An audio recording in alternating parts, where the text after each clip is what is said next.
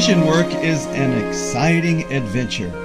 We give thanks and praise to the Lord for the wonderful privilege of being ambassadors of the gospel here in the Philippines and to the uttermost parts of the earth.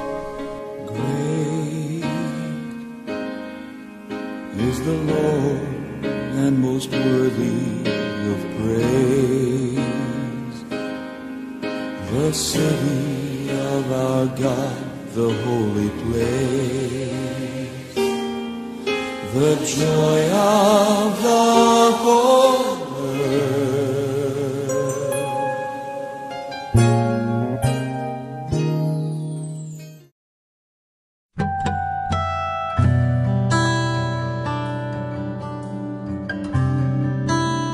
The Polillo Islands are located east of the main island of Luzon here in the Philippines. I took most of these pictures you see in this report on our recent mission trip, November 17th to 21st, to our mission base located in Norte, Patnanugan, Polillo Islands.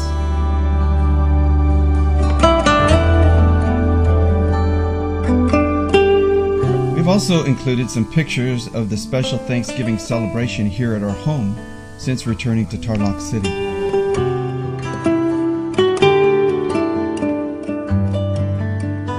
The Polillo Islands are very beautiful. There are many people living there who desperately need to hear the gospel, with many open doors to share about Jesus among poor fishing villages scattered along the coastal areas of the islands.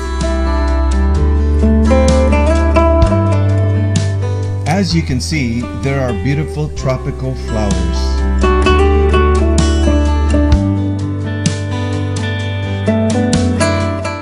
Coconut and banana trees in abundance.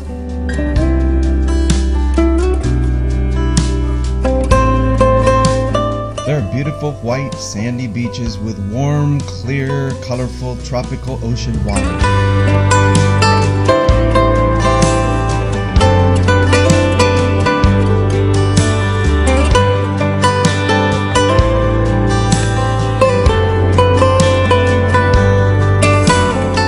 Fishermen and fishing boats line the beaches. The primary method of land transportation is by motorcycle, and they really load them up.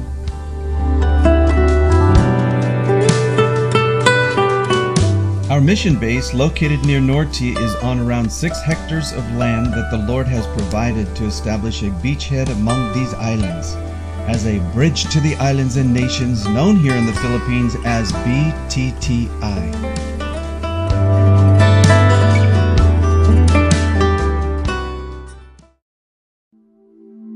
We will especially focus on a Sunday afternoon mission hike across to the other side of the island to a poor fishing village there called Bostock.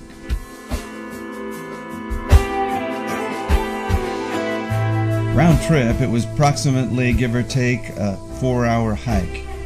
Some of you may not have been on a mission hike like this before, so here we go. It's a beautiful day. I've got a camera with me to help capture some of the native scenes and help paint a picture for you of sights along the way to help you see what it's really like here.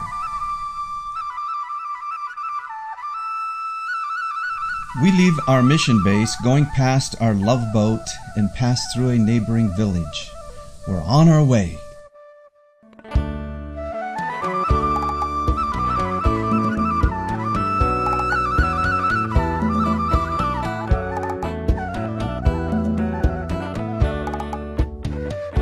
We pass rice drying in the road,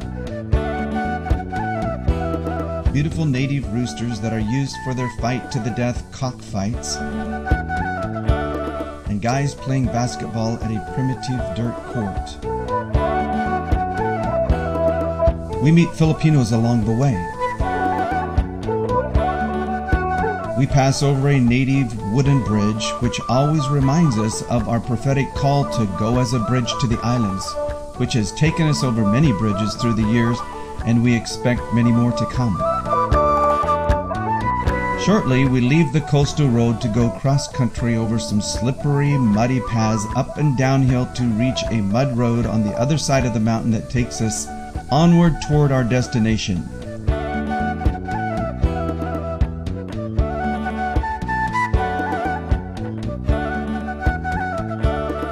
The beautiful coconut groves, the banana trees, the rice fields in Carabao are some of the sights we see.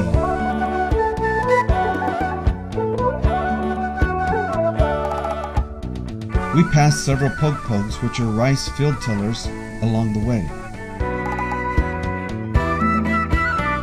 We see nipa huts, bamboo, and tropical plants. Here comes a man driving his Carabao along the path. We meet various groups of people who love to have their picture taken.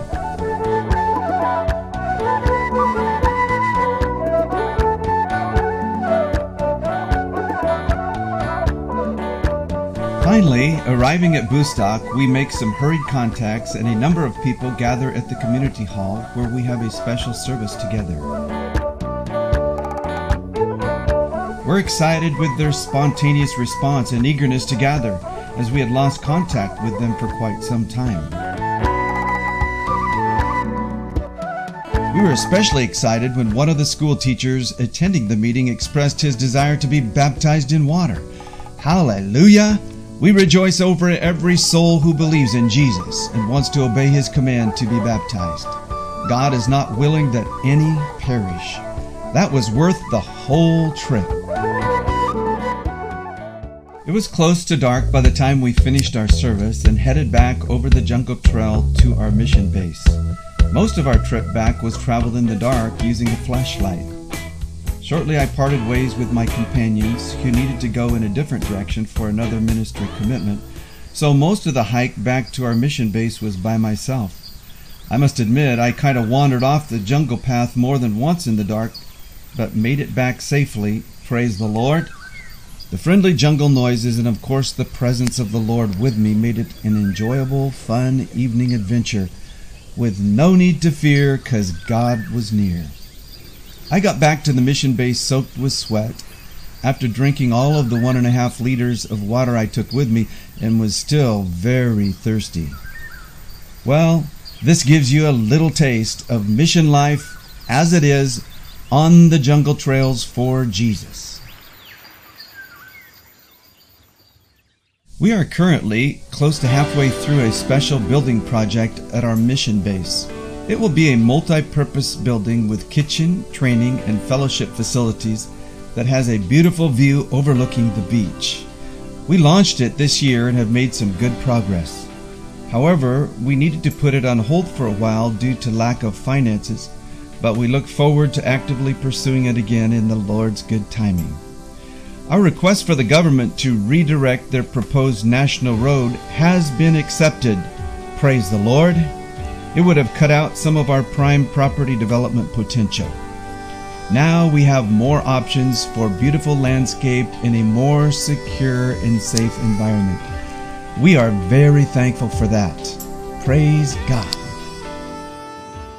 Oh, be magnified. Oh, Lord, be magnified. Arriving back at Tarlac, Colleen was busily teaching cooking skills to neighbors and students in our kitchen in preparation for Thanksgiving celebration.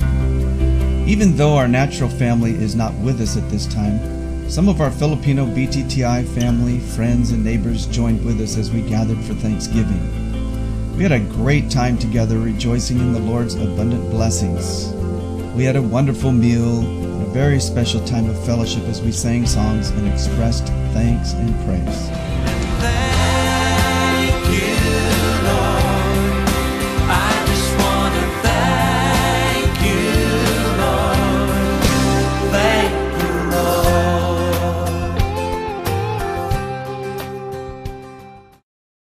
We are so blessed. Special thanks to all of you who are partnering with us. We thank God for our special friends, loving fellowship, and so many good times we've had together. We are committed to continue to do what we can while we can, raising up laborers to help reach the harvest. To God be the glory.